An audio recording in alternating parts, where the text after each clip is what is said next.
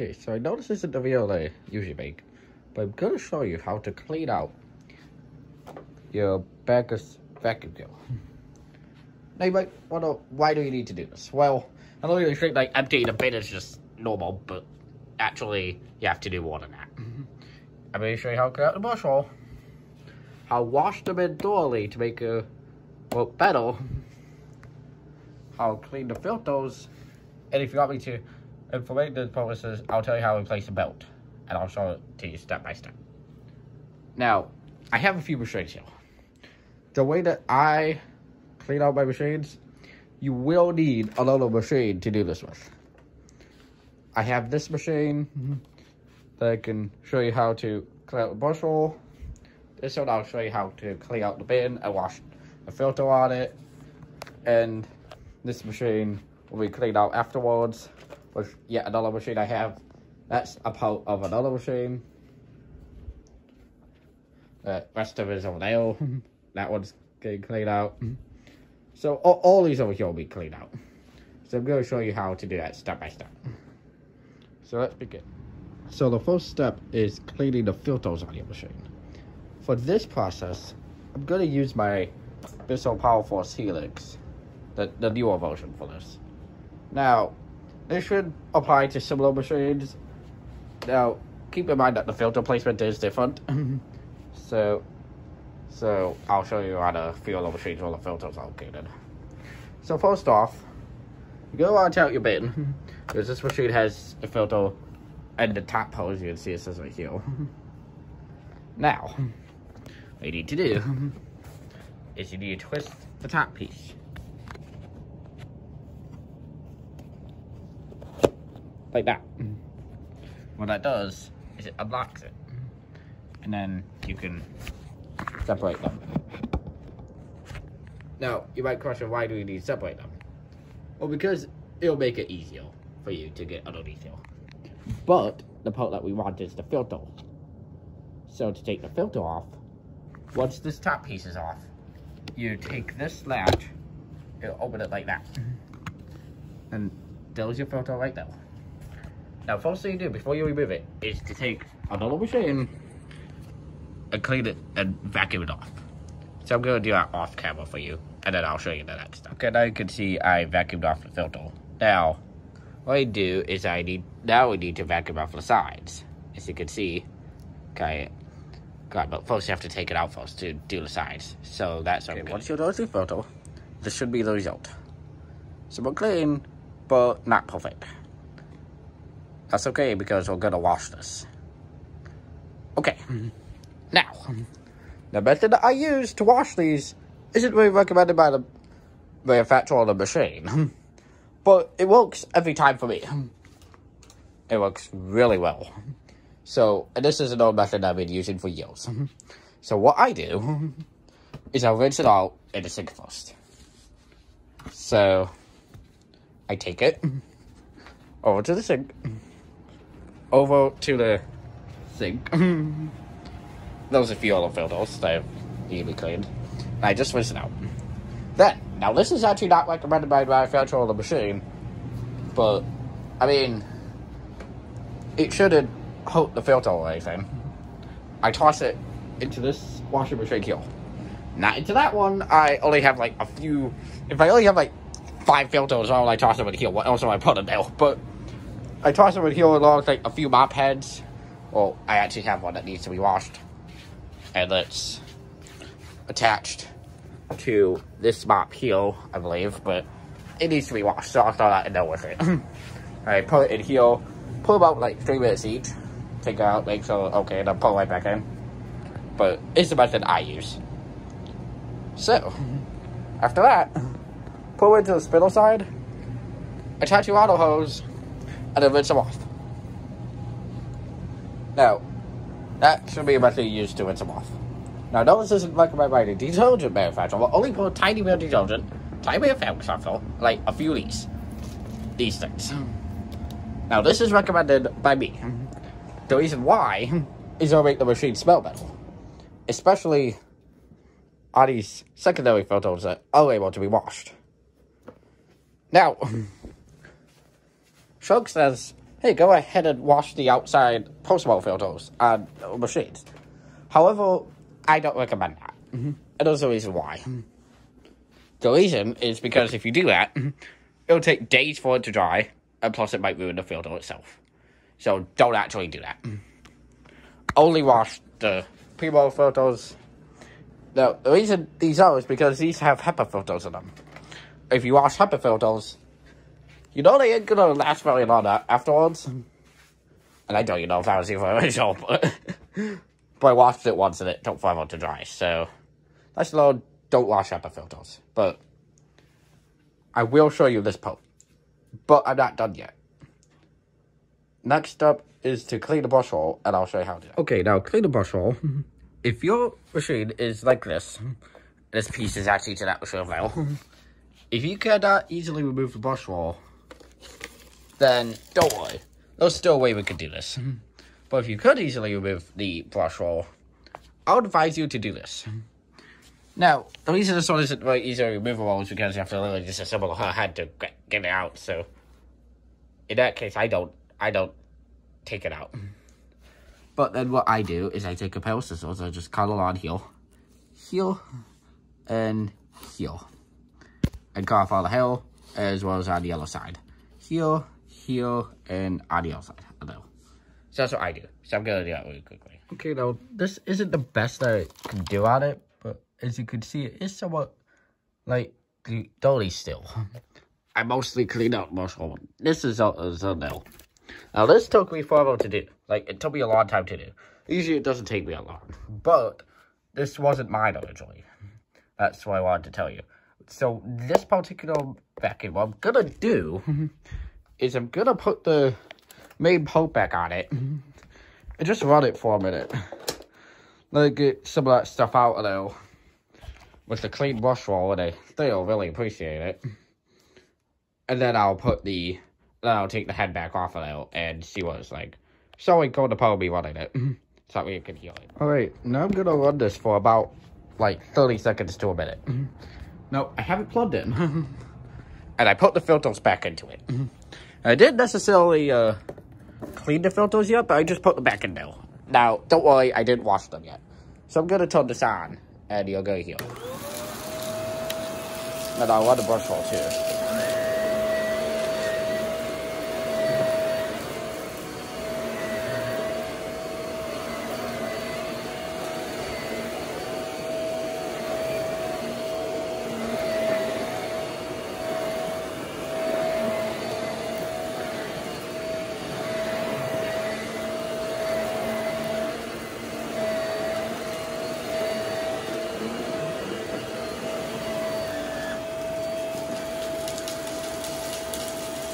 You feel that? That's what's inside the bin. Now, you hear it kind of cleaned up the brush roll a little bit. But that's what's inside the bin now, so I'm going to have to clean that out. But at least the motor is still working, and it kind of cleaned up in here too, so. And it sounds a lot better than it did before, so. But it still smells, and the bin is still dirty, as well as the filters, so I'm going to get that corrected. Now, this is what we call the pre-rinse. So what I do is I take these filters, I rinse them out in the sink. Now, this isn't the washing machine time yet. So I just rinse them out with the sink. So I'm gonna do that very quickly and then I'll come back to you. Okay, so now I pre-rinsed them. Now, at this point, I say is okay to break the manufacturer's rules and stick them in a washing machine here. I've done this multiple times with no problems. Now, worried about destroying it? Well, the manufacturer does have replacements for each of these, but it's okay. I'm gonna throw them in there. I'm gonna show you. We're gonna survive. Now, see all these stains here? With the washing machine, it should help remove them. And then the machine should perform better. So, I'm gonna show you the directions I use to clean these. So, first off, you see this pre-spot stuff right here? Yeah, put them onto the stains themselves.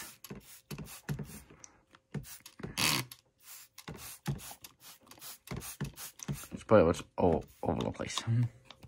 Then, I'm just going to show you the shark one here. Well, it like this.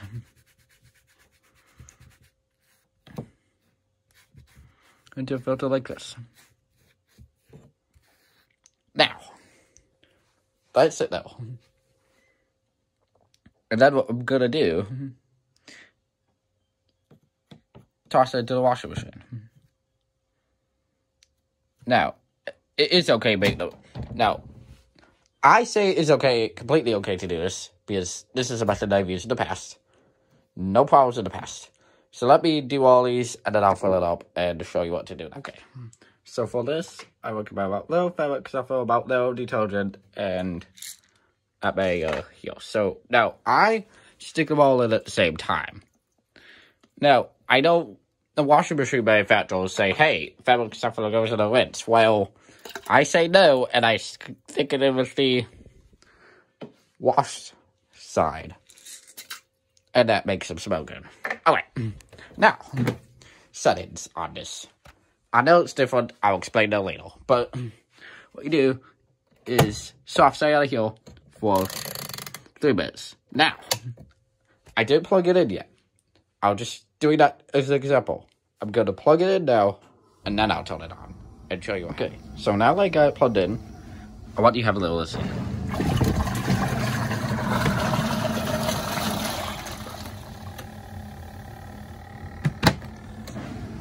Now I'm going to let this finish,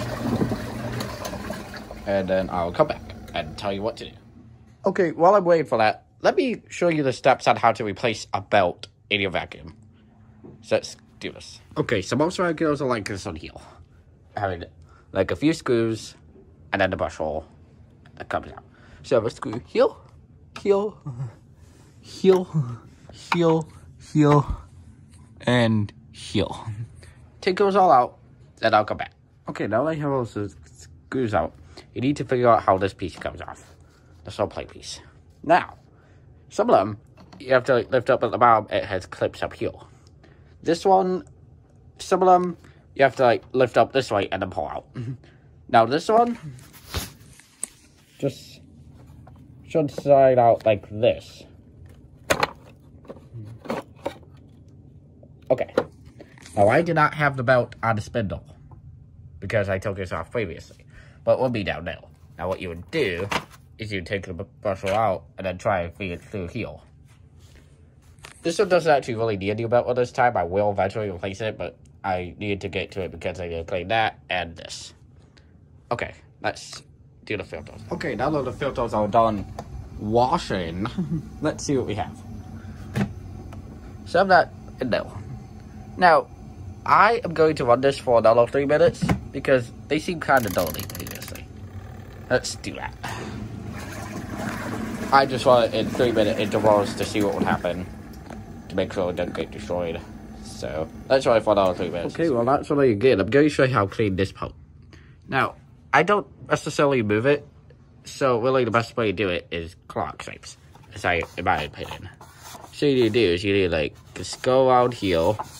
I will thoroughly clean it later, and then should get into this area, make sure you get all the dust out, and go down here, and then off camera I'll do this better, but go around this area, and you'll eventually get all the dust off. Let me do this off camera. Sorry to interrupt about the filters, but they have been done again.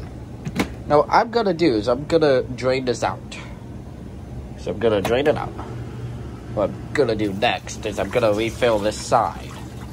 And then I'm gonna put the thing back in there with the detergent and stuff. Let it run for 3 minutes. And then I'll let it soak for 30 minutes or so. That's my usual plan that I always do with this. Oh, and I forgot. I'm gonna spin them out once before that. So I'll let them soak for 30 minutes. Afterwards. You don't need to see me refill it again. It's basically the same thing. Now, the first spin really doesn't need that long. As you see. So,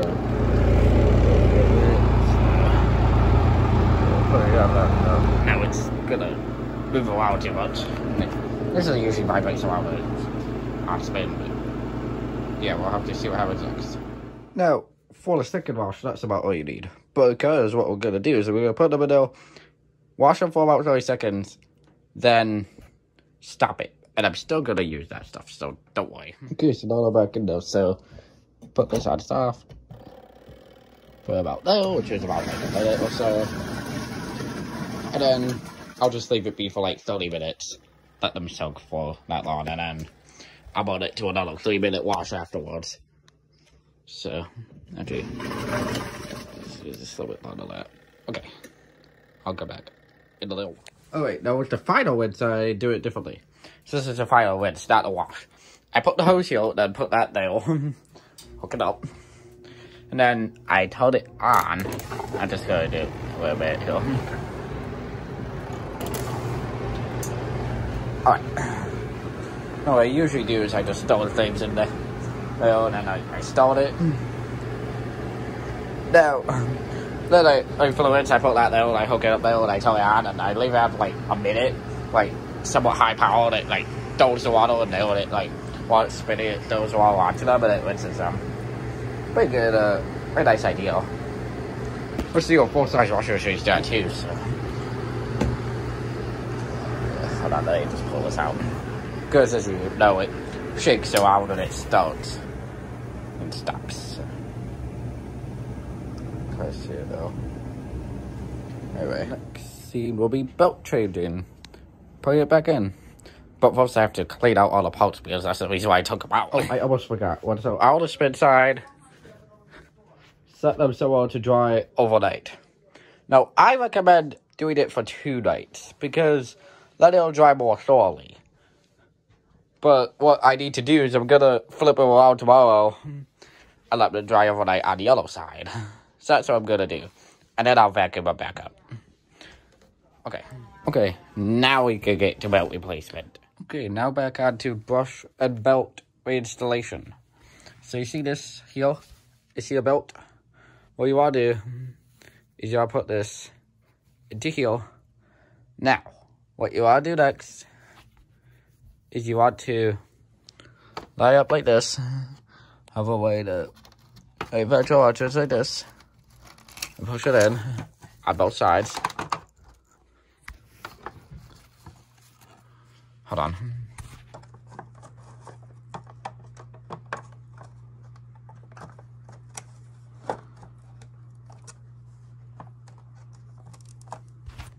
Right, now that brusher's back in, what we just have to do is either we could do it like this, where we put it onto the spindle, or the recommended way is I'll show you next. Now, this is the recommended way. Belt is already on the spindle. Now time to just put the things back into there. I mainly did that last part to show you what way it goes in. Okay, now that it's in, you just have to spin it a few times to make sure everything's all good. Now, when we're installing the bottom plate, the sole plate, you gotta make sure this is up like that. Then, on this one, you just have to slide it back in, and then we screw it.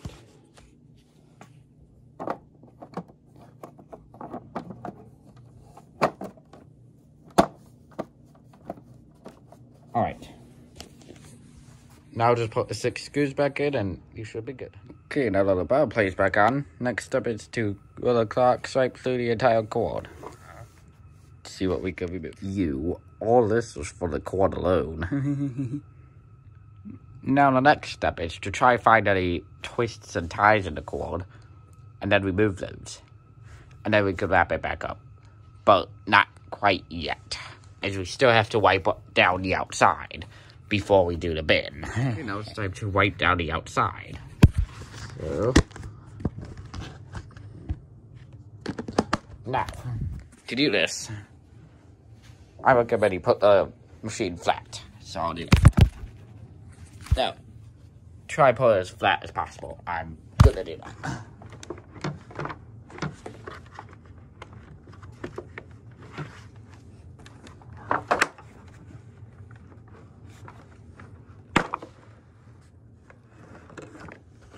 Alright. Now let's flat. Okay, start at the bottom. This area is somewhat dirty on this machine. And then work your way up to the top.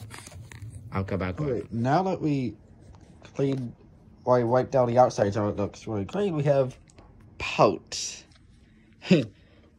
No, I know you're saying, hey, we want the vacuum itself. Well, this is how you're supposed to clean it. Is you're supposed to take the wand off, the hose off, the bed off, the filter covers off, cord off as we went through the cord. So let me make this back into the vacuum again. I'm not putting the bed back on or the filter cage because that stuff still needs to be cleaned. So I'll put it back together the rest of the way and wrap up the cord without having the bed or the filter cage. Probably saying, oh yeah, hey, this looks probably like vacuum. Let me just hide back at the high side, but see how much cleaner it was now versus before? Yeah. But I still need to wait for the filter to dry, and I still need to do the bin.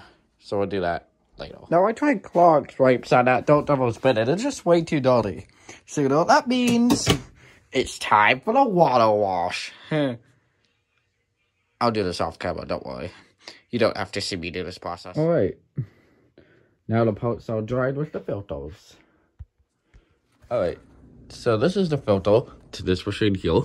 The pot smaller filter, that is. Now you might question, what am I doing with it? Am I just gonna stick right back in there? Not yet. And there's a reason why. Because that's where this stuff comes in. Now, what I do, and I pull these out sometimes, just spray them with it, is I put this onto a hanger, and then I point this at it, then spray it at it, and it'll make it smell really nice. Here, let me show you. Alright, so you have the filter. Now I just have to spray this at it. Here.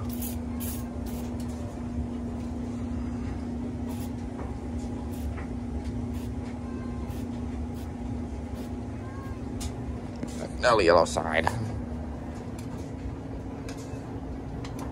Keep in mind, this will help with the smell.